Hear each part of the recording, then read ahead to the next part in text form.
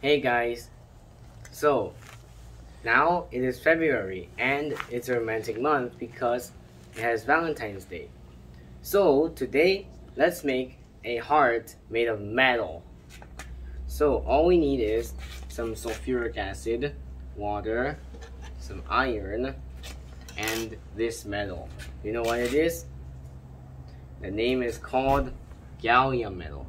It's named after the Latin word gallia, which means France.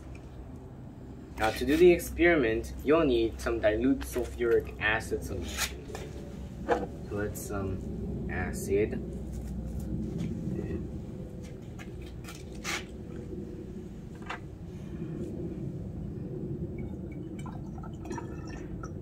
Based on its consistency, it's quite similar to oil, which is why one of its old names was oil of vitriol. So let's get the acid. To make the dilute acid, you will need a 2-to-1 ratio of water and concentrated sulfuric acid.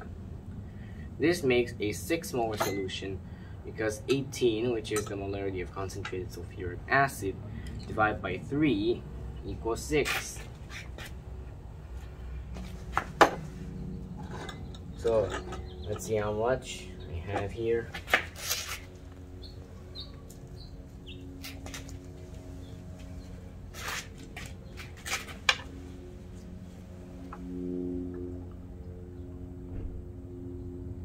Let's gradually add the sulfuric acid to our water. Now please zoom in. So now that we zoomed in, let me slowly add the acid. You can see all these wavy patterns forming because the acid is 1.84 centimeter cubed, whereas water is 1. Its immense density causes it to bend light a lot more than that of water. So let's gradually add our acid because the addition will protonate some of the water molecules, and it will also end up forming a little bit of heat. Based on the percentage of sulfuric acid here, its proper name should now, instead of concentrated acid, battery acid, because the concentration is still higher than 29% acid, which is the requirement to be dilute acid.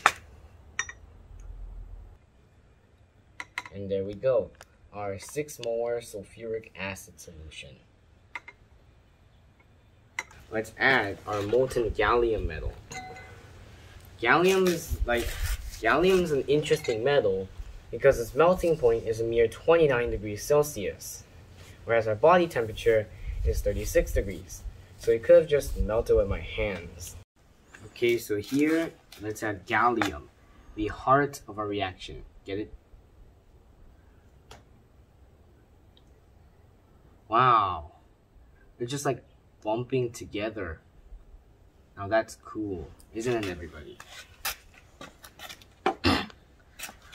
Why this occurs is because the acid reacts with the gallium, forming a substance known as gallium sulfate as a film. The bubbles you see is hydrogen bubbles generated from the reaction. Now, all we need is a metal that's less reactive than gallium, in my case iron.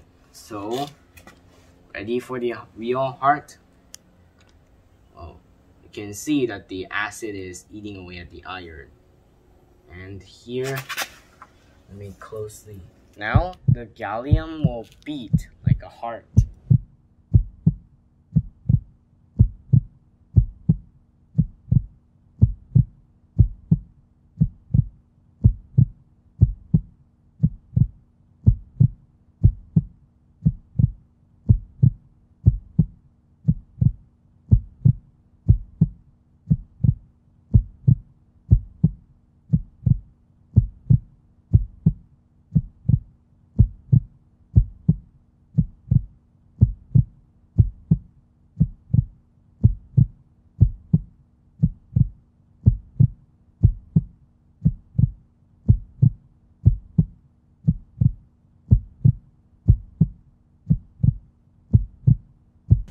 So, did you enjoy the reaction?